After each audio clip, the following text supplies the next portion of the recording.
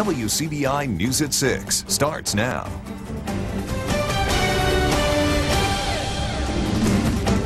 Good evening, everyone. Thousands of Mississippi first responders will soon receive help from legislation that will go into effect in a few weeks. Our Riley Livingston talks with emergency crews about the challenges they face on calls and long after. That's why this one bill could change things. She joins us in the studio with more.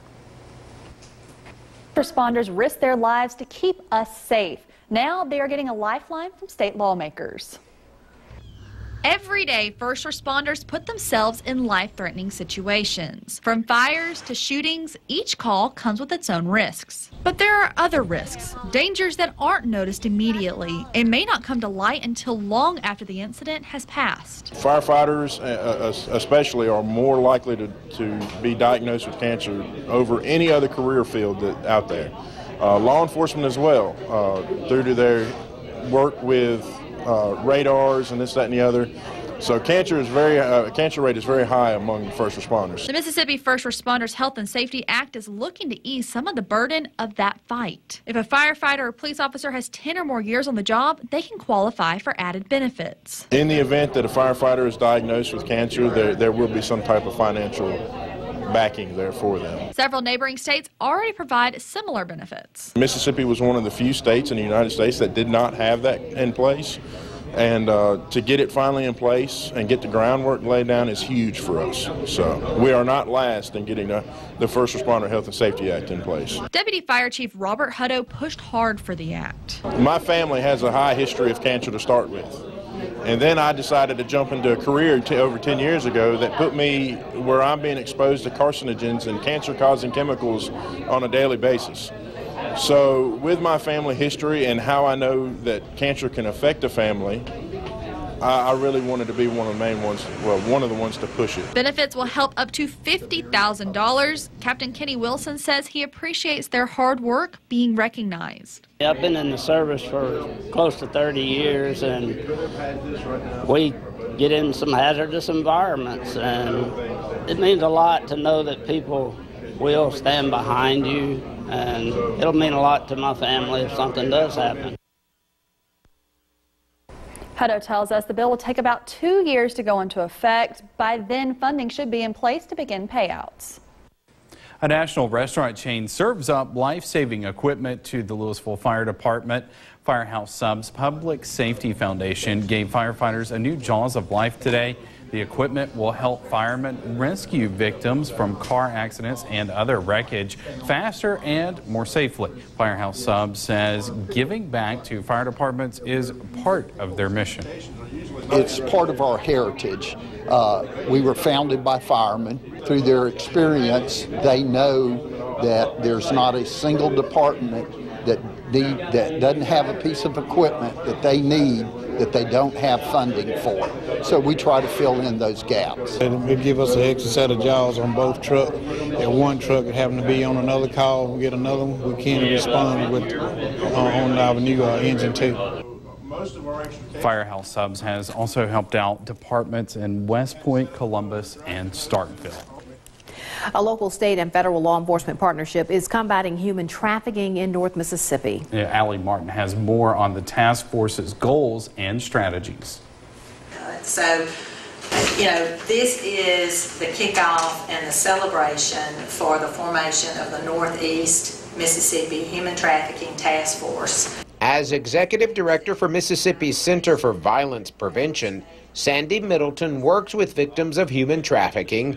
She says the cases are complex and call for cooperation among all levels of law enforcement and victim service providers. If law enforcement encounters a victim, but they don't have anywhere to take that victim or anything, any tools to offer that victim any services, then it's difficult to make a case. And with the same token, we can find victims all day long, but until we're able to stop that behavior and stop that crime, then we can't move forward either. Officers from across the region will share information and resources to protect victims, prosecute offenders, and prevent human trafficking.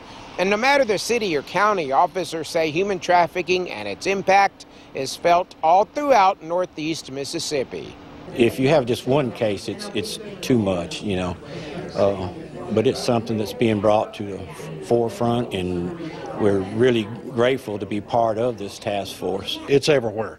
And again, the public is generally naive to the fact that such things go on right here, at our doorstep. And our goal is to, like Barney said, nip this in the bud. And hopefully we can do that through this task force. The Center for Violence Prevention will hold education and awareness events for task force members and others involved in the fight to stop human trafficking. In Tupelo, Allie Martin, WCBI News. There are now 4 human trafficking task forces in Mississippi. Time now to turn things over to Chief Meteorologist Keith Gibson with a first look at our forecast. Keith? Joy, some threatening clouds out there in downtown Columbus, but in general, not really a lot of action going on. That's a live view with our Alpha Insurance camera. You can see some spotty downpours, one moving through Starkville right now, one south of Macon. That's really just about it. Most of the heavy activity now shifting away from our area. Temperatures are currently very warm in the low and mid 80s, warm and steamy, but isolated showers are fading away, so most of the evening is looking pretty good. In most spots, we fall back down into the 70s. Another chance for more storms tomorrow and tomorrow night. Some of those could be strong, especially later in the day. Your full forecast is coming up. Starkville leaders are wasting no time getting the ball rolling on plans for a new sports facility and improvement to existing parks. A recently passed 1% hotel and restaurant tax will make those plans a reality, but there's some paperwork to do before dirt work can begin. Tonight, the mayor and board of aldermen are expected to start the first phase of the proposal. Our Jory Talley joins us live in the studio with more on this story. Jory? Before they can start work, city leaders and builders need to know what they're working with. That's why they're moving forward with a survey to get the lay of the land. City leaders in Starkville are laying the groundwork to build a new tournament facility and improve their current parks. This is the first step the board has taken. We obviously have been, having conversations with some of our consultants and that sort of thing. But in terms of board action, this is going to be the first action that we will have taken. A survey of the city sportsplex, McKee Park, and the future site of Cornerstone Park is that first step. The surveying work, again, is just the infield work that has to be brought back and put into drawings, and then to take that and convert it into something that could happen. Yeah, it could definitely take some time. To make sure our fields have proper drainage so that we don't have issues once we get the grass in and once we get the turf in, and just, making sure that it's right. And that requires some technical expertise that I certainly don't have. So, and more than just somebody out there on a bulldozer. So we need that engineering work done. Starkville's assistant city engineer, Cody Burnett, says the study should help head off potential problems down the road. Issues with drainage, the quality of the streets you get, those type of things. And so planning ahead of time gives you a good vision of what it will look like. And sure, you can't get it perfect every time, but you can get really close. And so it'll just provide a factor of safety to the taxpayers and the people using the park in the future. Improved parks and new recreation opportunities were part of Mayor Lynn Sproul's platform when she was elected 2 years ago. She says it's wonderful to see it all becoming a reality, and she thanks the voters who made it possible. This element to a park, improving what we have and doing this sports tournament facility so that we can have wonderful recreation activities for our kids during the week and then attract people from all over the state on the weekend. Neil Schaefer will do the survey, and it's expected to cost around $32,000. Ballots for the August primaries are delivered to circuit clerks across Mississippi. The Secretary of State's office pushed ballots out to all counties to help circuit clerks get prepared for the August 6th races. Secretary of State Delbert Hosemann says there are some voting rules you need to know before casting a ballot. You have to vote in one primary or another. You have to either vote on the Democratic side or the Republican side. And we always get questions, oh, I want to vote for this Democrat and I want to vote for this Republican. Well, in the Mississippi law, you can't do that. You got to pick one side or the other. You only have 30 days before the election to register. His office expects a solid turnout in August. A national leader in public health makes a recruiting stop in North Mississippi. We have more on how you could get involved when we come back. The nation's leading school of public health is looking for people who want to make a difference in communities across the country. The Bloomberg American Health Initiative and Johns Hopkins University, that is, stopped by Tupelo's Link Center today to explain a unique scholarship program. The Bloomberg Fellows Program will provide a full tuition scholarship for a Master of Public Health degree from Johns Hopkins. Candidates must be working in areas like addiction and overdose, obesity, and food systems, and adolescent health. Thinking about how do you address these issues from a public health space, and that's what we're hoping to do by training individuals in these non-traditional spaces to think about the way they do their work in a different way, using the tools of public health. The program will provide full tuition scholarships for 50 students each year. You can get more information on our website, WCBI.com. A busy Monroe County bridge is shut down. Now some drivers could face a 25-mile detour. County supervisors were ordered to temporarily close the Buttahatchee River Bridge. That popular swimming spot is on the Bartahatchee Road, just northeast of Hamilton. The Federal Highway Administration and the Office of State Aid Road and Bridge called for the closing. County Road Manager Sonny Clay says 3 steel pilings under the bridge need work. The bridge was inspected at least 6 months ago, but the notice was delivered yesterday. Clay says the county will have to hire someone to make the repairs. No completion date has been set.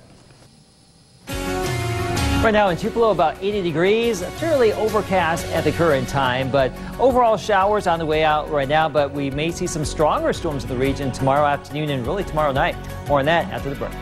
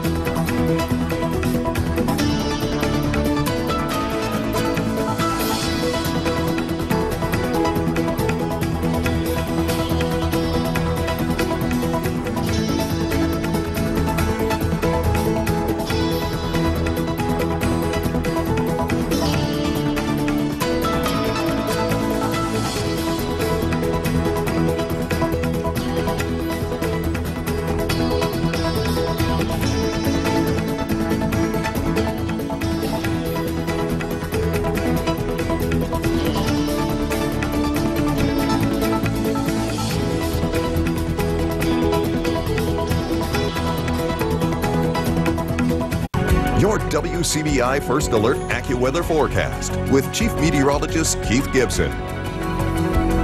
Tropical showers out there today, ominous looking clouds. That's our time lapse from Durham's Pharmacy this afternoon in Vernon, but still some sunshine squeezed on in. Currently, we have temperatures ranging from the upper 70s in Starkville. You just had a pretty good downpour move on through, still some residual rain. Most spots, though, still in the lower 80s. Let's just do a little radar tour. One little downpour southeast of Macon in Noxubee County, right over Paulette. Raining pretty good right now. No lightning or thunder being detected with that. And there's the dying shower moving through Starkville. But that's really about it right now. The heaviest activity with more in the way of thunder and lightning shifting over here to northeastern Alabama. Let's go up to parts of the Midwest. There's Omaha, Nebraska. This is rain. Mississippi State not going to play tonight. Tom will have another update in just a few minutes from Omaha, but it's been rained out up there today. That system, though, we're watching out there across the high plains. It's raining in Omaha now, but that system's going to drive some storms our way starting tomorrow and tomorrow night. So let me just show you the big picture here. Really pretty tranquil tonight and tomorrow morning, but there's going to be a big batch of storms that somehow gets going and then shifts to the southeast later tonight. Now, the remnants of that tomorrow morning will be to our west, but that could kick off a boundary across our area during the day tomorrow, and that could disturb things and get us some showers and storms during the day. Now, that would be round number one. We may still see some regeneration, if you will, along this frontal boundary back to the west tomorrow evening and tomorrow night. That also could give us some strong to severe storms here as those complexes come our way. Pretty nebulous at this point. All over the place are these model solutions, but we're just highlighting all of these areas in yellow, all of our viewing area basically, for some severe weather chances here. Really tomorrow afternoon, late into tomorrow evening and tomorrow night. Damaging wind and some heavy downpours, the primary threats here with this setup. So we'll be watching that as it all comes together during the day Wednesday. For today and tonight, we're really looking at some tranquil conditions, around 70 for lows tonight. These showers fade away here this evening and fairly tame overall. For our Wednesday, 72 at 7 o'clock, back into the upper 80s, the low 90s. Now, we may pop a few storms during the day, but that complex of stronger storms, if we're going to get it, may wait until the evening or tomorrow night. But just stay with us here as we fine-tune things over the next 12 to 18 hours here at WCBI and over at WCBI.com. Drier for this weekend. We're advertising low to mid-90s, plenty of humidity. The heat index will be over 100. Baseball postponed. Please say psych. More on the matchup with Mississippi State and Vanderbilt next in sports. WCBI sports coverage of the NCAA College World Series is brought to you in part by Monroe County Farm Bureau, Jackson Square Storage, Bill Cunningham, attorney at law, and Bank First, a better way to bank. WCBI Sports with Tom Ebel is brought to you by your local Ford dealers. Go further. Welcome back here to Omaha, Nebraska, in the underbelly of the TD Ameritrade Park. Tom Ebel, Courtney Robb here. A little bit sad. We're not going to get Mississippi State baseball today, as it's, if you haven't seen, the weather has been rainy, and more rainy, and Mississippi State Vanderbilt has been postponed to Wednesday. So, Courtney, another day to think about a matchup between two of the best teams in the SEC, trying to go 2-0 in the College World Series. Absolutely, and that game getting pushed back just because that Louisville-Auburn game is still TBD, to be determined. Currently, they're trying to decide whether or not they might resume play at 9 p.m. We're given some information that they have to let them know 2 hours in advance if they can resume. And so around 7, they should make a final decision whether or not, because the players need another opportunity to be able to warm back up after a cool down with all the rain, especially considering. And so hopefully we'll be able to know. Otherwise, they'll play probably tomorrow morning, and then Mississippi State following that 65 minutes later. Right, and so that game was 4-1 Louisville when they went into rain delay at around 3:30 this afternoon. So we'll see if Auburn and Louisville get in. But Mississippi State and Vanderbilt, two almost identical teams to the absolute barn burner of a super regional last year in Nashville. Mississippi State, they talked a little bit earlier, just on Monday, about how this team's, the Vanderbilt team is almost the same, but a little more mature than the last time they faced. Right, and that was what Cole Gordon was saying, is that he remembers them being very similar rosters from last season as well. The only difference Gordon's saying is that they're a little bit more mature, but Mississippi State a little bit more mature as well. A similar roster to last season. We're planning on seeing some of our favorites come back. Of course, we're going to see Jake Mangum, Elijah McNamee, and Peyton Plumlee on the mound as well. That's right. It'll be Peyton Plumlee taking on Kumar Rocker. Tanner Allen and Cole Gordon said on Monday, of course, that super regional, 2 walk-offs and an extra inning ball game when Mississippi State won 2-3. Those two guys who experienced that super regional last year saying it was some of the most stressful baseball they've ever been a part of. Probably one of the best baseball series I've ever been a part of. So to get a chance, we get another crack at them here tomorrow, so we just need to lock back in. I mean, that's really all it comes down to, is us playing our brand of baseball. That was probably one of the most stressful moments I've ever had on the baseball field, because you felt like, we were up 3 runs in the ninth, they come back tight, and it was just like, you wanted to just crawl off that field, it felt like, But we were able, like last year's team, a lot like this year's team, we were able to, put it behind us.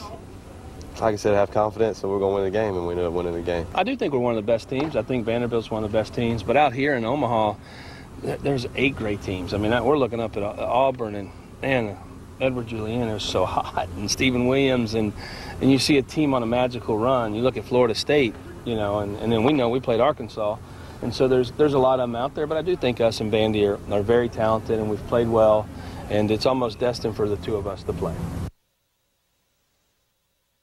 Chris Lamona saying it the best, Courtney, it's almost destiny that the Bulldogs and the Commodores will meet. Game time tomorrow, approximately 1 o'clock. Again, it just depends on what happens if that Auburn and Louisville game gets in tonight. If not, it gets shifted around a little bit. But hey, one more win for Mississippi State, 2-0 in the College World Series, 3 wins from a national championship. And those kind of stats, if they can pull off getting that game and the win in that second game, that would be huge for them. And it's hard to continue losing. You know, I know it sounds kind of cliche and maybe too simple, but it's hard to lose when you keep winning. Absolutely, and we'll find out tomorrow what will happen between two of the SEC's best. Reporting here inside TV Ameritrade Park, Tom Ebel, Courtney Robb for WCBI Sports. We'll be back after the break.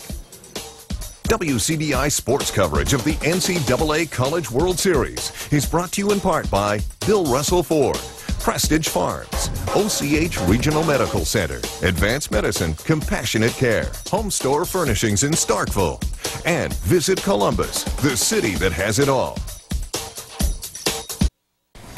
All right, we have some more rain and storms in the forecast. Now, tomorrow we may see some pop-up stuff during the day.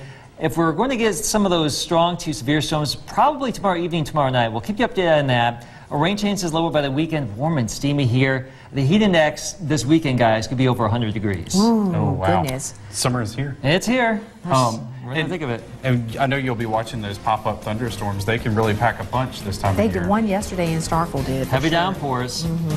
All right. Thanks so much for joining us, everybody. Have a good night.